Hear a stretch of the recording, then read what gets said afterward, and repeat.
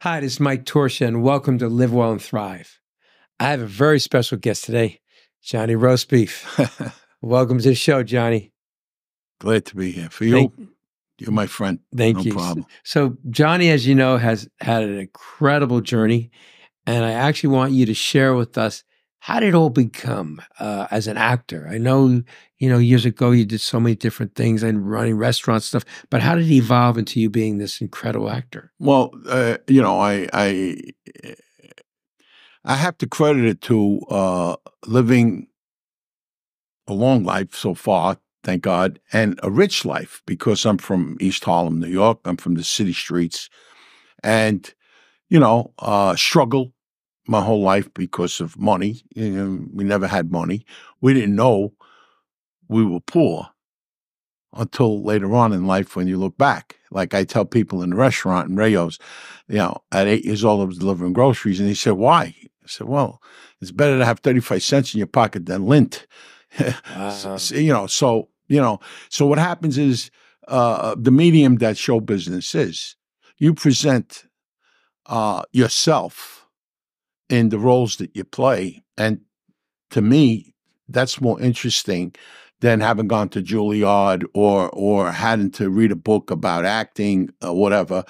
The natural way of doing things is just be yourself, put yourself in the role, identify it with certain characteristics of what you're playing, and incorporate it. And I've been very fortunate because I've been involved in some great projects with some great people that believed in me, even though I didn't know what they were believing in, because I had no idea I had this talent. I really didn't. In retrospect, I had my deli on 2nd Avenue. The guys used to come in and say, "We're not only here for the great sandwiches and the coffee, we're here for the show." I didn't know what they were talking about. And then, like I said, as you get older and you think about what happened, I happen to have a very, very good memory of a lot of things. I could almost remember the way I felt in certain times in my life, very young. And looking back, that's the fulfilling part of it, because it's like connecting the dots. And you say, wow, this is what they meant. I mean, I have kids that I went to grammar school with that I still stay in touch with, from the old neighborhood, St. Anne's School on 10th Street. And when they heard that I was in the movies, they said, "We're not surprised." I'm surprised. They weren't surprised. So you take yourself out of who you are. They see it. You don't, because you're in here. So your training was actually living life in the streets of New York. Yes. So when you're around the wise guys and the people in the streets, you understand who they are. So you become that character on the screen, because it was a natural transition, right? 100%, 100%. And situations that arose all through the years of, living in New York, being in business. I also, before I went into my own business, I worked for Fortune 500 companies. I was in the streets, suit and tie, selling Miller High Life beer and Heineken, and wow. I got married. I had 3 kids. I mean, I had a whole different life of this thing of show business was nowhere a reality at the time. And then all of a sudden, I end up in a separation and divorce, and I started soul searching for something that was, spending 15 hours in a deli and coming home to an empty house is not too cool, So you get introspective and you start searching for something. Say, gee, well, what am I going to do to make myself happy? But yet you still don't want to lose your relativity. I'm the deli guy, So as it turned out, I got very, very lucky. Because I went to a program, a school teacher that used to come in my store, she liked me. She wanted, her way in was, "Johnny, you're too angry. You this, that, and the other thing." He said, "We're doing the seminar. Come with me." And the eventuality is going to that seminar. I said, "Seminars for crazy people." This is the neighborhood mentality that I had. Believe me, it was like jet fuel that I burst out of that neighborhood mentality, an open mind that allowed all of this to be a reality. And that's really what happened to me. What type of seminar was it? It was the old Est S program, Oh, and then it yeah. turned out to be So she took me there, and then I had to go on a weekend. I think it was $600 at the time. And I says, "Are you crazy?" And believe me, it was Changed your life, huh? Well, it was eye popping. I mean, it was incredible. It was So how incredible. long after that did you actually get your like first role in a movie? Let's see. I think that was maybe about a year before, a year and a half before. And then I was involved. We did the little mini seminars within the seminar. We had groups, and it was just amazing. I had a group. I could remember one particular incident. We had a group. Our objective. They picked 5 people, and the random people that were in the group, and we don't really know each other. We just know each other from the seminar, and so we had a pod, and we had to come up with a program. We had to come up with a project. So the project was to clothe the homeless in New York. So as it turned out, I have friends that own dry cleaners. I made one phone call. I had to get 2 vans to get the clothes out of these stores that people didn't pick up for like a year or 2. And I mean, my deli was full of clothes, and then we would bring them down to the shelters, and we could bring them down to the places where people could come and take them, if they needed them. So it was successful, and all these little advances that you make, you never believed that you would be this way. And it was easy. It was easy. I mean, I have so many connections without realizing they were connections until they became connections. Well, especially being in a deli too. And yeah, so yeah, absolutely. So that was one. And then, I started dabbling with, at one of the seminars, they picked 5 people to make a speech about what the seminar was about, and it was for the following week. You invite your friends, invite anybody you want to come on Thursday night down at the Holiday Inn on 57th Street. So I invited a couple of friends of mine, and then they nominated me as one of the people. Now I don't understand what was going on, because these people were very well educated. They had dictation. They had command of the English language. Yeah. I'm a street guy, and they wanted me as one of them. So at that particular seminar, it was amazing. I mean, the first guy got up and talking about how he came to New York, and he was dyslexic, and he was selling encyclopedias in the hills of Tennessee, and then he came to New York. I mean, there were amazing stories. I didn't have a story. I mean, I'm a guy with a deli in Harlem, and then the girl got up, and she said she always had a dream of leading a symphonic orchestra, and she ended up in Newark with a symphonic orchestra. I mean, this was like phenomenal. And now I'm getting panicky, because I said in my head, I don't know what did I accomplish, really? And then they skipped the next 2 guys. I was the 5th guy sitting in the chair. They called me next, so totally out of, and I just went up and I said, listen, I'm a guy from Harlem. I got a deli. I cut bologna for a living. I don't know what you want to hear from me. And at the end of, I don't know, maybe a 10, 15-minute speech, whatever I said, they went nuts to people. They went, oh, my God, you're in the wrong business. You belong in show business. So that was like the seed kind of planted. And then I investigated show business, and then I had a friend that had his girlfriend wanted to set me up with her girlfriend, and she was a speech teacher in the 3 of us studios in New York. So she says, Johnny, we went on a date. The girl wasn't for me, and I wasn't for her, but she loved the way I speak. She said, you don't even need anything with your speech. You are what you are. It's perfect. And she said, I could set you up in the school. Okay. So I go down to the school for the interview, and it was so funny that day. The guy says to me, he says, so what's your background? I said, what do you mean, what's my background? What's your background? I said, this is a school. I'm supposed to ask you a question like that, not you asking me. He says, hold it right there. He went to get a copy of a commercial. And he says, here, I'll be back in 15 minutes. Just read it. Don't memorize it, this and that. They put me in there, and make a long story short, the founder of the school, her name is Joan C. She come down. She says, Johnny, listen to me. She says, there's no tuition for you. This is not your class. You got to go. You're what we call a natural. You got to go to advanced class. So we can put you in there.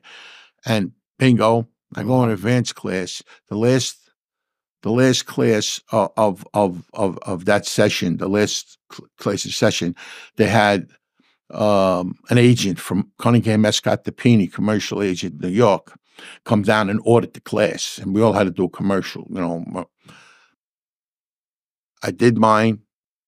She said, I want to see you after the class. So I go after the class. She says, here's my card. Come down to my office tomorrow on Park Avenue. I'm signing you up. So here I am. I have no picture, no headshot, no union, no nothing. And I'm in with the second largest commercial agent in New York City, Cunningham, Escott, DePini. Wow. And then at the same time, Frankie Sr., rest in peace, from Rayos, says to me, he says, you want to be an actor, like breaking my balls? And I said, nah, just, he says, you met Julia Taylor. I had met her down the bar like 2 years, a year before, and she liked me, Says, go down to Julia Taylor's office and go see, there's a woman there, Ellen Lewis, she's casting a movie. Wise Guy movies. Our friend Nick Pileggi wrote the book, and I knew Nick because she used to come down the bar. Come down here. I went down there, and Ellen loved me. She loved the way I speak, the whole bit. And she brought Marty down to Rayo's, not knowing I hang out there. I live up the block. I had the apartment, So she comes down there with Marty Scorsese, and she sees me at the bar. She goes, Johnny, what are you doing here? I said, what am I doing here? What are you doing here? I live up the street. I said, and I ended up meeting Marty with Nick Pileggi down the bar. And he called me to read for him down in Warner Center and Rockefeller Center. And I get a part in the movie. Wow. Which one was that? Goodfellas. Oh, wow. That was a great role. You're fantastic. That was it. I mean, that was the calling card. So if it wasn't for that, who knows if I would have progressed in this business. It's so difficult and so crazy. And then coming to California, I'm living in New York. This is 1989. I got cast in the movie, come out in 1990. It just so happened that my ex-wife moved to Florida with my kids. I mean, it was all, we went through the motions. She made the kids talk to me about it. She didn't do anything underhanded. She just, That's good. And so the kids wanted to go to Florida. So I said, you know what? I'm going to go. I did Law and Order. I did the shows in New York. I said, let me get on a plane and go to California. I had an agent out here that was definitely interested in representing me if I could get here. And what happened was I left New York and I came here in February of 1991. I drove across the country. And the agent called me. I told him where I was at. He sent me out on an audition. I didn't even know where Hollywood Boulevard was. And I get the job, an episode of Hunter, guest star. I get the job. I didn't even meet the agent yet. I get the job. So California was great for me. I mean, all I did was work, guest star here, guest star there, movie here, movie there, honeymoon in Vegas. And before I left New York, I had also done A State of Grace at the same time as Goodfellas. I got cast by Bonnie Timmerman at a Rayos. She says, Johnny, come down to my office. She says, I may have something for you because Phil Giuliano is letting me cast this scene, the characters in the scene. So I went down and said, you're perfect. And I got that job. So I was doing 2 feature films, one for Orion, one for Warner Brothers, without ever having a resume. I mean, it's kind of like, how did this happen?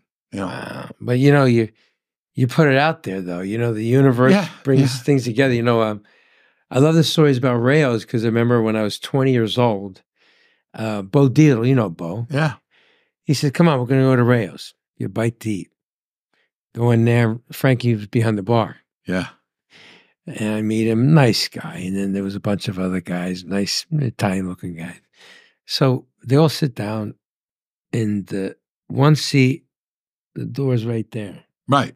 So I go, Bo, he goes, Mike, sit down. I said, Bo, my father said, never sit with your back to the door. He goes, you feel uncomfortable? He goes, wait a minute. So he reaches down. He takes his 38 from his ankle holster. He goes, here, put it in your pants. Feel better now? So Frankie's just shaking his laughing. So I'm sitting now with a loaded 38 in my waistband at 20 years old. I barely knew Bo. And I'm sitting there going, what the fuck am I, But I got to tell you something. So then when they order the food, Frank goes, what do you want? I go, can I get grilled chicken breast, no skin, and steamed broccoli? Frankie turns to me, is he joking?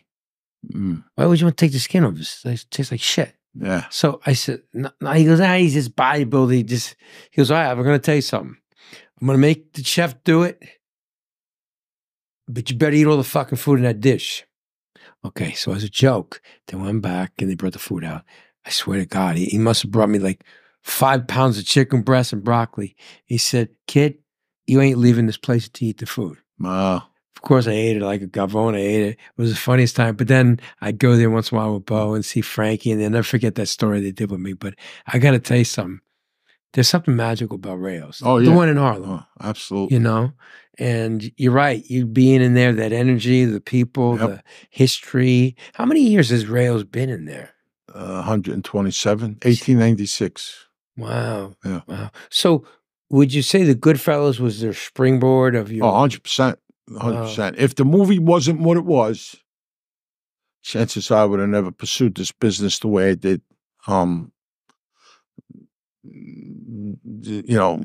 Goodfellas was the catalyst of all catalysts. I mean, the scene that I had and the death scene are two iconic scenes in movie history. The way Scorsese set up the death scene with my wife and I in the Cadillac and Layla playing and the kids finding the car and the whole camera shot of one scoop seeing the blood. And it was gory yet simpatico at the same time. I mean, only a guy like Marty could do that. I mean, he's got that vision. What was it like working with you? Yeah, it was great. It was great. I mean, he gave me one direction. He says, listen, he says, he pulled me in his trailer, him and I, and he says, listen, he says, Johnny, I know you're from Harlem and I know your reputation. He says, and I know you're pretty tough. He said, but this guy, De Niro's character, he says, this guy, Jimmy, he killed at least 30 guys, and you know it. So you know you're dealing with a psychopath. I want to see that. That was his direction. And then De Niro, very generous actor, very talented, beyond talent, and generous. He said to me, he says, Johnny, we were talking at the bar. I set him up like Abbott and Costello. I did slowly I turned routine on him, and I caught him dead. And and that broke the ice. And he says, Johnny, do me a favor. He says, anywhere in the scene you want to do it, just tell me not to get excited. And I said, tell you not to get excited? He says, yeah. That was it. So in the scene, as he's yelling at me, his professionalism, knowing what he's seeing, I don't know what I'm doing. I'm just there. Sure. And he would turn away. When he would turn away, where's the camera going to go? On me. So he knew what he was doing and he knew what he was seeing. Yeah. I was just reacting, Sure. And when I told him, what are you getting excited about, Jimmy? Oh, that was his fuse. That's what he wanted. That's when he rips me an asshole. What's the matter with you? I told you not to buy anything, and you going out and the feds are watching. Oh, that's fucking sick. Yeah. Wow. And I stay in. I'm going. I don't know what you get excited about. Which made it even more. Is almost like a father yelling at a kid, and the kid's not paying attention. Yeah. So that all worked for me immensely. Like, I'm in show business. I'm an actor. I'm a recognized actor. I'm credited with a lot of stuff, and people recognize me. People want to work with me. It's great. And then I started writing. I don't think I would have ever started writing unless I was in this business that gave me that avenue to look at that another medium. So I'm writing now. I'm writing kind of like an autobiographical story about me. Not that I found the cure for cancer, but when I look back on stuff that, I came close to having problems, major problems on the street, and then seeing that I made it here this far. Yeah. I have to write it. Listen, your journey's amazing, man. Yeah. From being this street guy, running a deli, fed up, your marriage ends, right?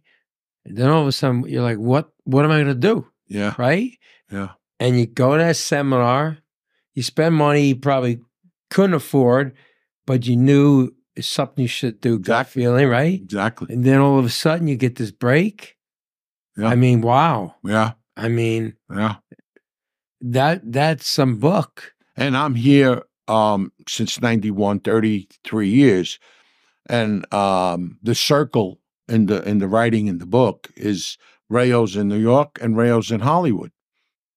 I mean, it's phenomenal how I ended up home again, But I love going to Rayo's, but when you're not there, it's not the same.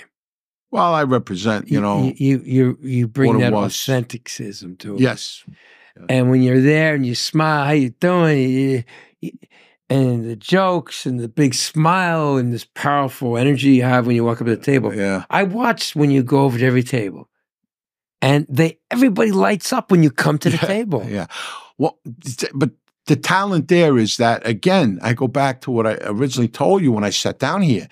I lived a pretty long life. I'm living a pretty long life, and I have a tremendous memory, and I could relate to almost anything, anywhere I've been. With anybody that comes in, they could be total strangers. Then all of a sudden, you get that one thread, and bango, and you're talking. I got people from Australia. I spent a month and a half in Australia. I got friends down in Australia, in Melbourne, right?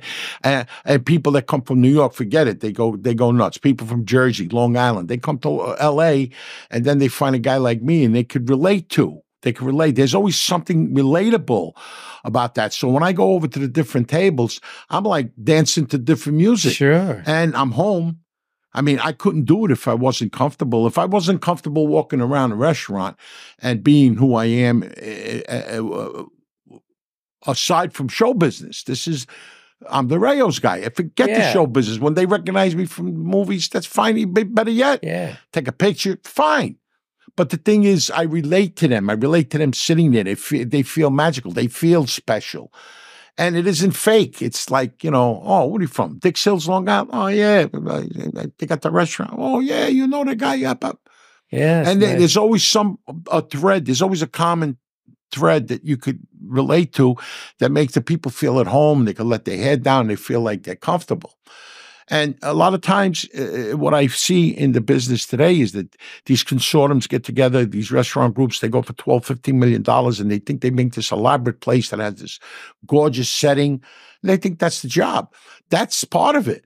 You have to have hospitality. You got to have warmth. You got to bring people in. But I remember, never forget you said they serve peasant food. What was it? How'd you word it to me? Yeah, it's peasant food. It's exactly who we are. We're a red sauce joint, but you got to have the best ingredients doing the peasant food.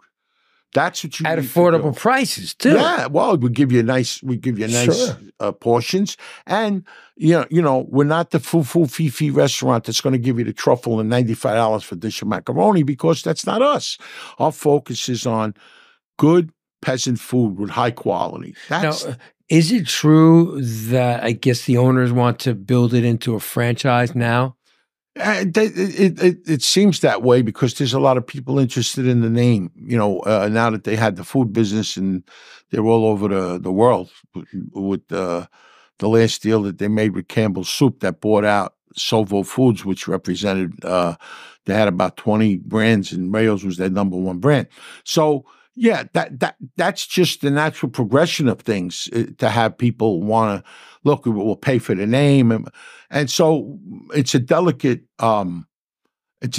operation to have someone use your name, um, and go for all of the risk and money, and then you need to keep the control of the quality. That's the essential thing. Yeah, because I was concerned because I remember a couple times, I forget the guy that used to manage the place. He left. But he was telling me that they had thought about maybe doing one in West Hollywood or Beverly Hills or Yeah, Malibu, and then Nick's dad said, "Nah, we'll just maybe do a franchise or whatever." yeah, But I was like, if you do that, I hope it doesn't lose that magic. yeah. But the thing that all came about when the Hollywood restaurant, they bought out the lease because they're going to knock down that whole corner. So there was volatility there. Now since that happened, the developers have ran into some kind of delay. So we're there. Even though they bought our lease, we're protected. They gave us a new lease. For how long? Protected. Well, another year and a half or so. But I Oh, mean, we're protected.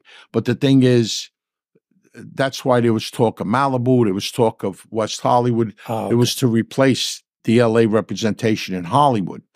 So now that that's not that we're still there, the other locations are kind of like on a back burner. I think the Malibu one is for sure that's dead.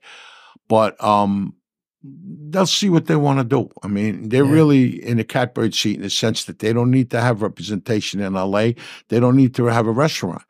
They don't. yeah, that's true. But the thing is, Be nice though. it's nice. Yeah, it's nice. I'd hate to see it go, man. Yeah, we created something real. It's magical, man. Yeah, it's really good, really good. And it's above my pay grade. They don't sit me at the table because, to be honest, I'm affiliated with the brand much longer than they are. 54 years, and it's kind of like, I know where it came from. Yeah. Now, I know you say you have your own recipes. So do you have a recipe comparable to the Rails meatball? No, the Rails meatball, that recipe is You say spot on. You'd say it was one of the best. Yeah. Yeah. Because I guess what do they do? The pork, the veal, the beef. Right. Is that what they do? Is that blend that really makes it? Right. The Holy Trinity. Yeah, I mean that's the first thing I want is the meatballs. As soon as the waiter comes, bring the meatballs. Yeah, right. And then we can figure out the rest of the food. And the cheese, and it's a great recipe. It's in the book. I mean, it's not a secret. It's in the book. Anybody could do it. Now, are you gonna maybe someday open a restaurant of your own? No, I had opportunities. I'm way past that. I don't have the energy for it. I really don't. Yeah, it's a lot of work, huh? It's a lot of work, and dealing with the state, dealing with people to work for you. The hard part is not the customers. The hard part is the people that work for you. Yeah. Believe it or not. A lot of stealing. No, it's not even that. It's that the way the environment is so against ownership, and it's just the pendulum is too far the other way, and in order to get a point across on how you want to make your presentation, you get people that if they don't want to listen, there's nothing you could do about it. My family had a restaurant in New York in Broadcliff Manor called Torchia's Ristorante. So when I was about 19 years old, my uncle goes, "Mike, I got a job for you. You want to be a night manager at my restaurant?" I said, "Sure." He goes, "Just hang around, make sure everything's going okay. Maybe get cases, for the bartender or a side of beef for the chef if he needs it in the kitchen, So I'm watching it. And then he goes, "Oh, so listen, after you lock up, just stick around, sit in the park left for about a half hour. I'll pay for the time." I said, "Okay." I had no idea what he wanted me to do. He said, "What? Just watch." So I see the bartender leaving, and he had 2 cases of wine. puts in the car. I said, okay. He said, just look, don't say anything if you see something. And then the chef, a few nights later, he takes half a side of beef out of the walk-in freezer. He's put it in he had it wrapped up, Wow. put it in a trunk. So he said, at the end of the week, he says, what'd you see? I said, I seen Larry. We have 2 cases, and Vittorio, he took a side of beef. Okay. He went right in and they fired him. Mm-hmm. He said, Mike, these fucking people stealing from me. Yeah. Shortly after he sold the restaurant, he goes, Yeah. I don't want to deal with this shit. I was so good to these people. I know. And they gave me. Doesn't matter. You know what? If he needed the beef, I would have given him the beef. I know. Right? If you had it, human nature is human nature. See, today that's kind of cut down drastically because of all the cameras that are around. Yeah.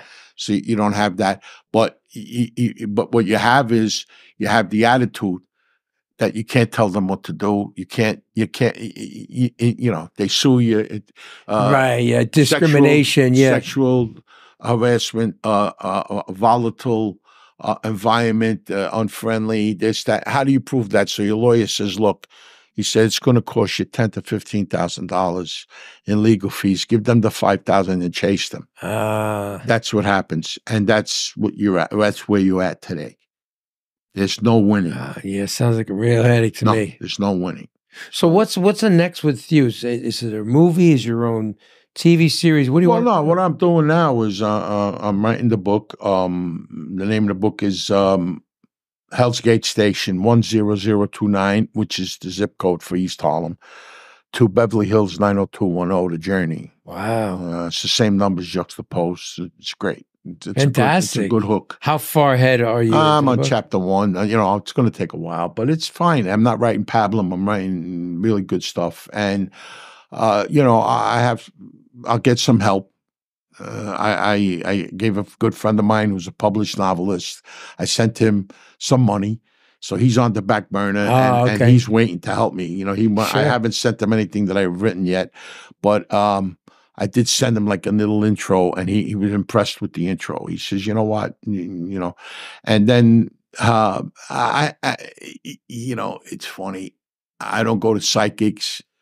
Whether I believe them or not is irrelevant. I don't go, but a situation where a psychic sent to a friend of mine a message without knowing me, without knowing who I am, without knowing what I do, said that there's 2 women and my brother, who just passed away in October, sent them a message. Yes. I must write this book and get whatever help I need. I must write this book. The woman didn't even know I wrote a book. The woman didn't even know I was a writer. Oh, no. But through Sure. A woman in the restaurant was getting her nails done. This woman does nails, and she's a psychic. And I happened to send her a text of a reservation. And she said, that guy never read the reservation. Whoever sent you that text, she said, oh, my God. So she says, what? Yeah, he's, he helps me in the restaurant. She says, forget it. This guy is like, and she went on and on and on. And she says, you got to send him a message. You got to send him a message. Wow. John, it's amazing. I can't wait to read the book, man. Yeah, that's great. Yeah, it's good. It's good. And the wise guys on the street and the street.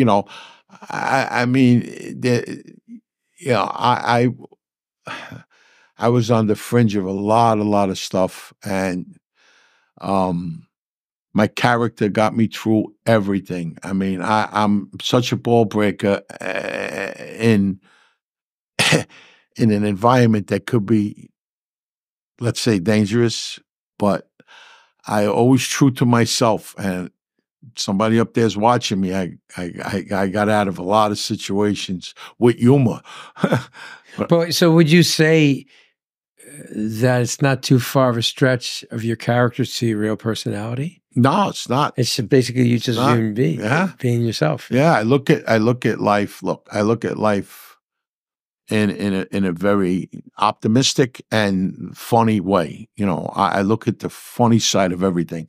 I could, like, I wrote 7 scripts. I could write a script that starts out with a 5-year-old with cancer, terminal cancer, and by page 7, it's a comedy, because of the way I look at life. Sure. And that's the way I was all my life from grammar school. That's why when the kids, they say, we're not surprised. We're not surprised. Wow. You're in the movies. We're not surprised. Not surprised.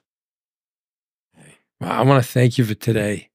It was so beautiful, man. Great Yeah, to it's see great. you. It's great. I mean, I talk about myself. You know, like I said, I didn't find the cure for cancer, but I think that people will read the book and find the entertainment value and some poignant stuff about how you look at yourself in life. At certain situations, you get to a point. I mean, I could have been 16 years old. I could have went in a whole different direction, but I kind of was self-aware that it wasn't for me, that life wasn't for me. But I love the fact that you embrace yourself, that you don't have this lean, ripped up body. You accept the way your genetics are. You love the way you feel. Yeah. You live your life. Yeah. You don't have to do anything to impress anybody. No. This is who I am. No. Take it or leave it, right? Yep. Speak from the and heart. It's guided you through your journey here. And look how many everybody adores you. Anytime I mention your name, oh my God, I love him. Oh, he's so funny. He's the best. Seriously. Yeah. You light up the room when you walk in the room. Yeah, thank you. But you speak from your heart, and you could connect. And, you know, people with a high command of the English language, and sometimes you're yawning after 3 minutes of listening to them. But, you know, me, I come over with this, that, and the other thing, and before you know it, they're laughing, they're relating. So it's a matter of being human. It's a matter of being human no matter where you're from. Yeah. No matter what you've done in your life, if you're human and you connect to that human part of someone else in a room, it could be Yankee Stadium, it could be one-on-one. It's all the same. You got to touch, you got to have that human touch. And today it's getting rarer and rarer with the phone and the technology and everything else. The direction is going kind of like in an opposite direction. Yeah, that's why, you know, people love the text. After a while, I go, listen, my fingers are getting tired. Pick up the phone. Yeah. You know, Yeah. I like human interaction. Texting is okay, running late or something. Yeah. But pick up the phone if you've got something to say. Yeah. Don't be like, give me some information, all this stuff. And, you know, especially women, they like to do this texting. Yeah. It drives me crazy. Yeah. But thank you for today. Everybody, I just want to thank Johnny again. I mean, he is, an amazing ball of energy. Well, you got to go see him at Rails in Hollywood and look out for his book. So this is Mike Torchia signing off from Live Well and Thrive. And please subscribe. We need your support. Thank you.